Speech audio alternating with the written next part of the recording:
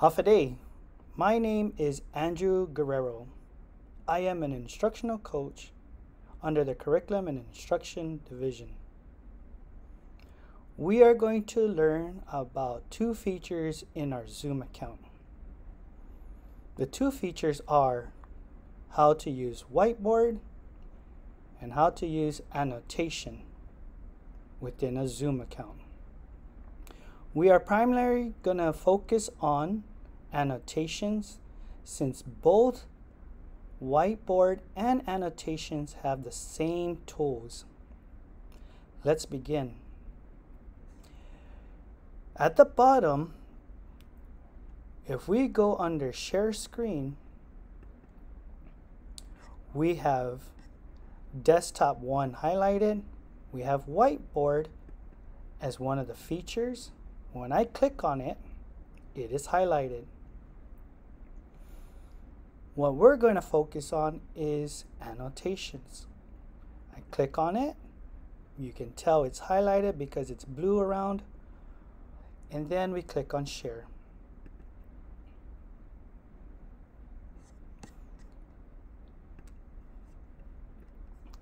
Notice that at the top, you have the word Annotate on the top right-hand corner. If I click on it, your toolbars will show. We are going to focus on the first item, the mouse. Notice it's not highlighted. If I hover my mouse over it, or my cursor, it is highlighted in blue. This allows me to utilize the computer as a regular function. I am able to close, open documents, and many other features that you want your computer to do. The next tool is the Select toolbox. I click on it, notice that it is highlighted, and I'm able to move this toolbox wherever I want it. I am just going to put the toolbar over here. The next box is the text box. Notice that it is highlighted. If I click on my screen, I can see that the cursor is blinking. I can type in the directions, such as write your name. Within this box, I am able to narrow it down or widen the box. For now, I'm just going to keep it at this length. If I want my student to write their full name, I can still delete it and type their name. Andrew Guerrero. Notice that it is in blue. If I click on Format, I can change the color to whatever color I would like. So if I want it red, my format is red, and I am able to change it to any color that I would like. Format, blue.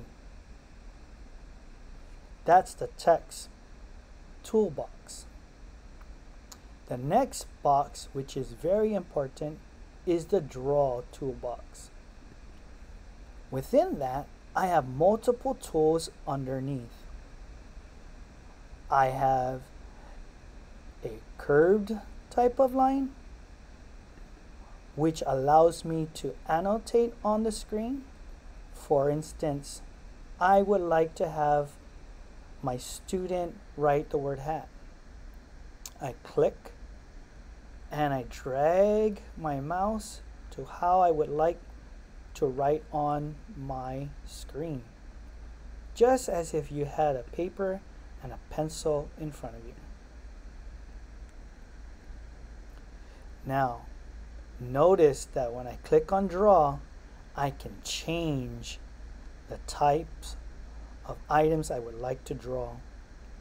If I want to draw a solid line, I click where I would want to start, where I would like to end,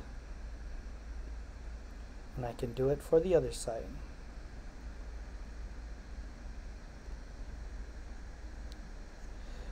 As you play with all the tools here, you'll start to understand what all the other functions are. I can do the same for an arrow. If I want to draw an arrow from one area to another, or I could do it to the other side, do the exact same thing.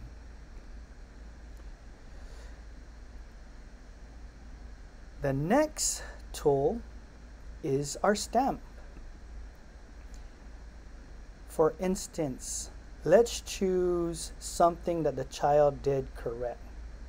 I would use stamp. I'll click on check mark, and I'll probably put a check mark here. Now if the child did something incorrect, I'll go to stamp, draw and click on X, and click on the item that I felt the child made a mistake on. Now, if you felt the child did really well in their penmanship, then I'll probably use the heart button, and I would click anywhere on the screen where I want the heart to be placed. That is the stamp feature. The next feature is our spotlight. There are 3 tools that I can utilize, but the newest stamp that we have, or the newest spotlight that we have, is the Vanishing Pen.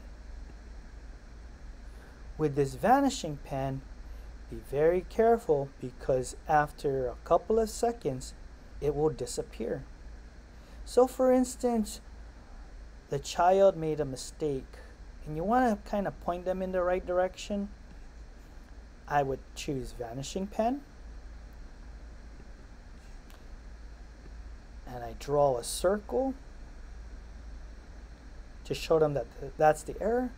And when I release, I have 2 seconds and it will disappear. Watch again. I'll try it over here. I want the child to fix up or start on number 5. Watch. I let it go and it'll disappear. Watch again. I want the child to start here.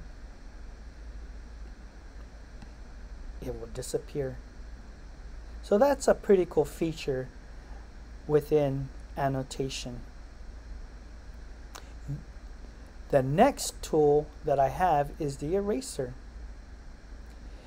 If I want to erase something, I can either click on eraser and click on the item that I would like to erase within my worksheet. Now, if you made a mistake and you didn't want to erase it, I can choose the feature to the right, which is the undo. Click on it and it will display that last item you had erased. I click it again and the other item that was previously erased will reappear. Likewise, redo would be to go back from what you just last did. So if I erased it, or I made it appear, it will reappear when you press the redo button. The last feature that I would like to show is the trash can or the clear button. There are 3 items within the clear toolbox. You have clear all drawings, clear my drawings, or clear the viewer's drawings. The viewer's drawings is if a student were to annotate virtually, you can clear any of their drawings if you click on this. If I want to clear my drawings, I would click here and it'll erase everything that I have written on the sheet of paper. The last tool is the save. This button, you can save what you created as a PDF file or as a video using PNG. That is all the buttons or tools within annotations. Now remember, these tools are exactly what's in the whiteboard.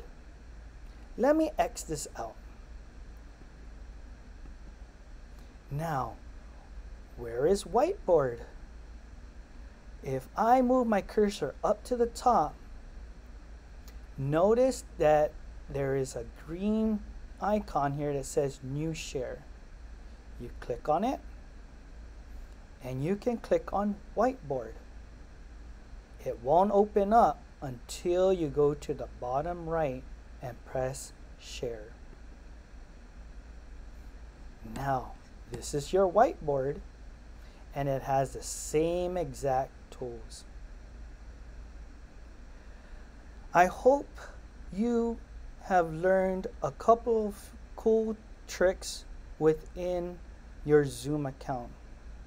If you have any questions, please do not hesitate to contact any of your instructional coaches or myself at any time. We are here for you. Have fun and have a great school year using your Zoom account. Bye.